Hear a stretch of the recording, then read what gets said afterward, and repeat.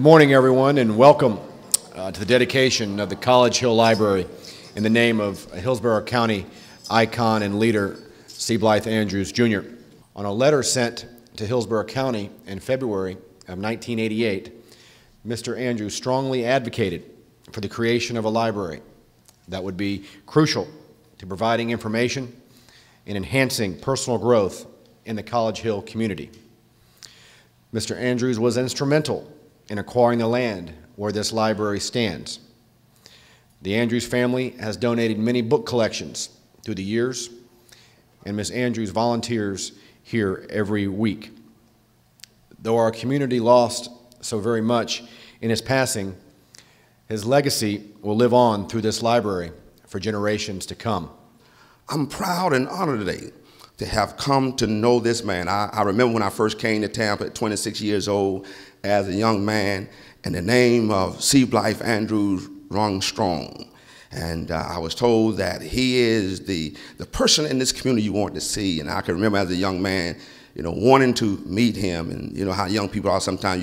You meet somebody you look up to as a mentor, and you kind of feel a little tremble, a little afraid. But I want to tell you that was a common effect when I first met him, a gentleman with a gentle voice, one who recognized the fact that all of us are important and everybody is somebody, and all of us should be respected and treated with dignity. And so today, it is my honor and my distinct pleasure to say to this family what a joy it is to come and rename this library and to have suggested that he will live on not only in the Florida Sentinel, he lives on in you, and then his name will ring loud throughout the city of Tampa. Those of us have had the opportunity to serve as elected officials with the hue of the color of my skin, those of us that are presently serving and those that have served, it's because of C. Blythe Andrews, because he had the Florida Sentinel Bulletin to write about how important it was to create single-member districts when we had to run multi-counties to get elected.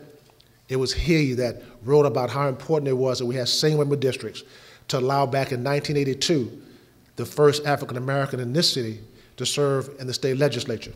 How important it was that we had single-member districts in the county commission, and how important it was to have single-member districts in city council and the school board, that we could have an equal playing field, that some of us get elected and serve on those boards. When no other papers would write about what we were saying as elected officials, C. Blythe Andrews and the Florida Sentinel Bulletin spread our message to you as to what we were doing. Today's ceremony is especially meaningful because it is a symbol of the power of collaboration. The C. Blythe Andrews Jr. Public Library offers the sharing of the resources and in many ways brings generations together to share, to laugh, to grow, and to learn. Our libraries are a priceless collaboration that deserve to stand as a model for the value and strength of solid partnerships and what it can mean for a better Hillsborough County today and a richer, more vibrant community tomorrow. Like libraries, which serve as a beacon of knowledge and information to our community, Mr. Andrews served as a great beacon and shining bright light to our community, providing a wealth of knowledge and information to our community through the publication of the Florida Sentinel. Make it happen. Mr. Andrews was a beautiful person who believed in the dream, and he believed that people could be more than their circumstances, and worked an entire life to realize that dream.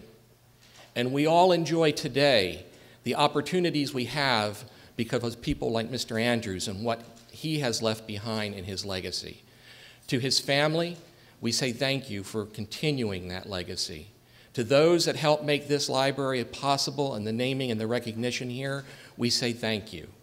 The way you change your community, how we change ourselves, comes from the ability to study and to work hard. So it's great to see all of us older individuals here in the library, but I'm looking forward to seeing this room filled with young people who get excited and galvanized by what they read, who are inspired by a book that they pick up, and they decide, I'm going to be, whether it's the next president of the United States, doctor, lawyer, whatever it might be, construction worker, I'm going to do it, and I'm going to do it from the information that I've gotten from this library and from the help and the inspiration of C. Blythe Andrews. But to say that to have a great man like that, he is really missed, And I know you're going to miss him, but his family loved him, and he loved his family, his children, his grandchildren. And I know that this is going to still be a good community with him gone, because the family is going to carry on his legacy. And like you say, the Florida Sentinel Bulletin will never leave this community, because we're going to be able to get it every Tuesday and every Friday, because that's something we look forward to. And if you take that away from us, then we're going to have to take something from you. So you don't want to take it from Well, one of the things, and when you got in conversations with him, it was very difficult to prove him wrong. And if you did prove him wrong, at least with me, when I was able to prove him wrong about something, he would act like some of the politicians. He would never admit that he was wrong. But one thing he would do, you would have a lunch, a free lunch. That's the way you knew you had gotten the best of it and it proved him wrong. But I just want to say, he was a friend of mine, and not only mine, he was a friend of this community. The family was a friend of this, is still a friend of this community. As Gwen says, we depend on the Florida Sentinel Bulletin. Council Chair Scott was the person who planted the seed. He called me for months saying, Kay, we need to name something after your dad. And I said, okay, I'm thinking about it. I talked to my mom, I talked to my brother, I called a couple of people and said, well, what can we name after Dad? You know, Chairman Scott keeps calling, wanting to know. He even had his assistant, Belinda, call me a couple of times. So after he announced it in council meeting, Mayor Pam Iorio called me as well. And she said, okay, well, we want to name a street after Dad, but we just want to name a street right in front of the office. And I was like, if you're not going to name the whole street, I don't think so, you know, because Dad did everything all the way, never anything halfway. So I was like, okay, let me really think about what we want to do. So after, I don't know, you know how the Holy Spirit sometimes comes over you. And for whatever reason, I thought about the College Hill Library, and I said, that's it. It represents who we are. It represents the written word. It represents the community. It's all about the community, and it would be a fitting honor for Dad. Now, some people said, that's not big enough, but I said it's as big as it should be, because it has impacted many lives over the span that it's been here, and it will impact lives over the next generations. Throughout life and being in the city of Tampa, I got a chance to meet C. Blythe personally. I actually used to sell him Cadillacs, when you probably see some of the Cadillacs he drove around in Tampa. He was a hard guy to negotiate with, but I did enjoy it. I learned a lot negotiating with him, and he did come back on several occasions. I got a chance to meet his lovely wife and some of his family members. But on the other hand, I would like to say to you, this is a beautiful day. This is well deserved. And hopefully that we could be able to see a lot more better things that is happening in the same location.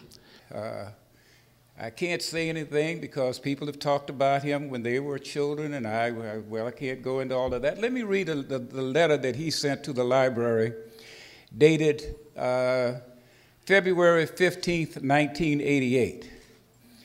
The residents of the College Hill community are at a serious disadvantage. There's no library immediately available to which they have access, especially after school hours.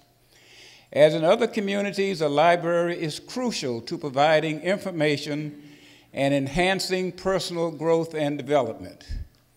The residents of College Hill need the same kind of support mechanism.